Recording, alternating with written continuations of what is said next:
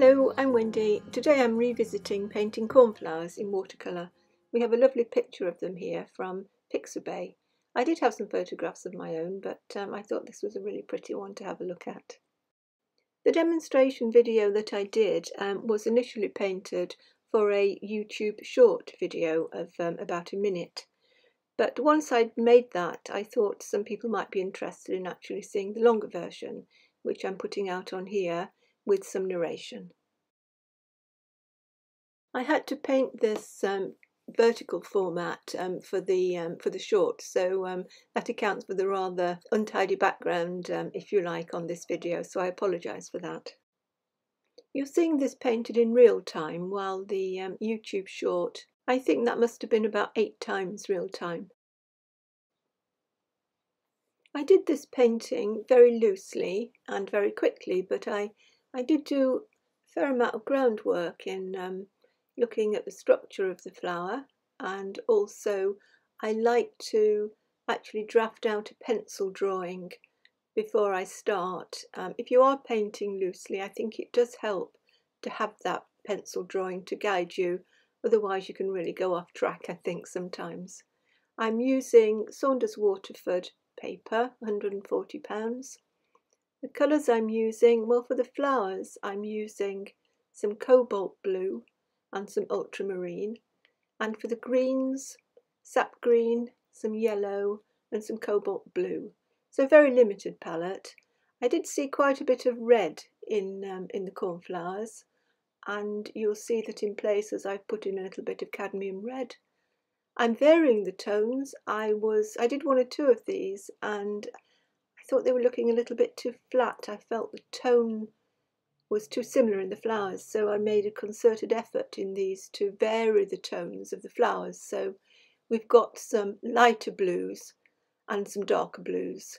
Mostly the painting is done wet into wet, but certain places it's going on wet onto dry, particularly where I wanted the darks.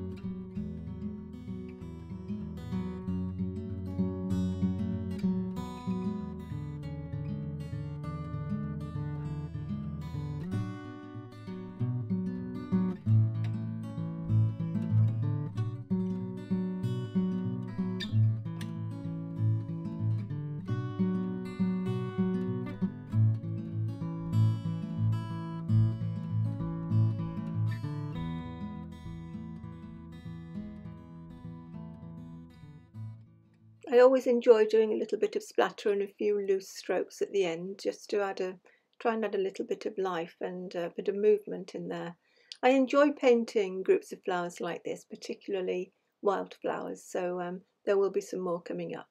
If you did enjoy that, then do subscribe to my channel and visit my Facebook group. All the links are in the description box below the video. Bye for now and happy painting.